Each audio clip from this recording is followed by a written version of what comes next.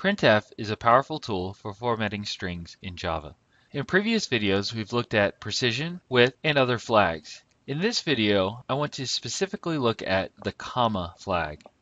The comma flag works with most data conversion types. You can see integers, scientific notation, and some floating decimals. It does not work with octal, hex, or floating hex.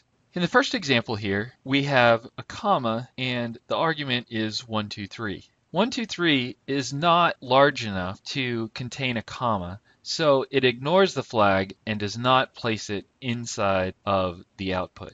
On the other hand, in the next example, -1234, we do have enough spaces to include the group separator comma. So we see after the 3 digits, we have a comma and then the 1. In the next example, we have the comma with 2 precision and a floating point decimal. And it's going to put the comma where you expect after the 1, but before 234. So it groups it every 3 numbers.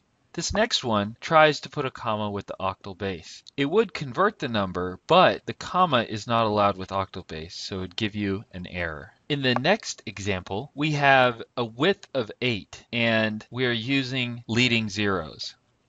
When it prints out, you will notice that there are only 7 digits here, 0, 0, 1, 2, 3, 4, 5. So 5 non-zero digits and then 2 zero digits. And so you say, well, where is the 8th digit? And you hopefully can guess that the comma counts towards the width for this output. Finally, I've added 15 spaces and have the same value. And what I want to point out is that although this would add leading zeros, you can see all of these leading zeros here, the leading zeros are not grouped. The group separator, comma, is not employed after the number has been printed. So these leading zeros are not grouped together.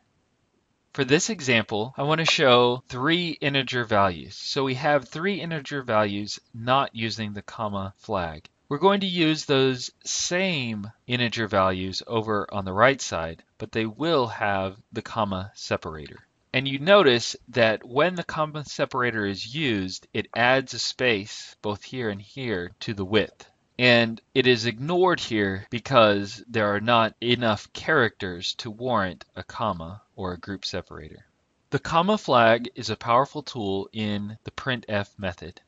It allows numbers to be grouped together and printed out for an output. When the comma is added, it does add an extra character to the output, which would be added to the width. If a number does not have enough characters to warrant the group separator, it will not include the comma in the output.